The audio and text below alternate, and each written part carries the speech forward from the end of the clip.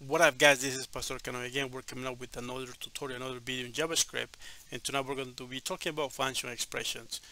In previous video we already saw functions, and we use a function declaration. There is two common ways to do a function, and the first one, like I said, we use a function declaration previously, which we use a keyword, the keyword function, and then we give a variable name, my function,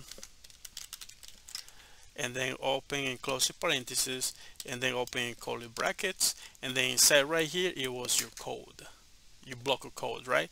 And this is called a function declaration. Okay, now function expression, we have the following. We use keyword let, and then there's a variable name which is going to call my fun. So the function is going to be assigned to this variable. We're going to use the keyword function, and then open and close the parentheses, and then we have curly brackets, and then inside right here is going to go your block of code. Like in this case, I want to see show message, and I want to say the following: I am here in this function expression. Okay, and then how do we invoke this function expression? So we usually invoke by calling the variable name my fun, open close the parentheses and the semicolon, and then you save that and then refresh the browser, and then it says the following: I am here in this function expression. Now you can also add a function name to this function. Let's do message, let's save it, and this still works, right?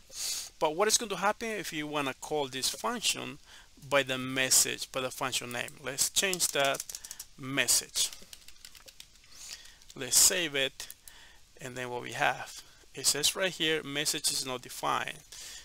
Basically we use the function name in this case and the function expression just for debugging purposes, right? It's a lot easier to have a function name, so if we want to debug it, right?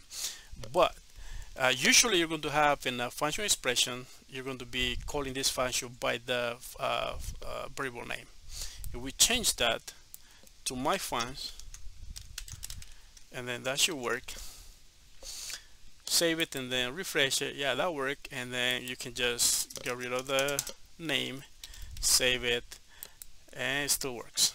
Alright guys, so thank you for checking the video. Hopefully this helped you out. Don't forget to like and subscribe, and I'll see you in the next video. Okay, have a good night. Okay, bye bye.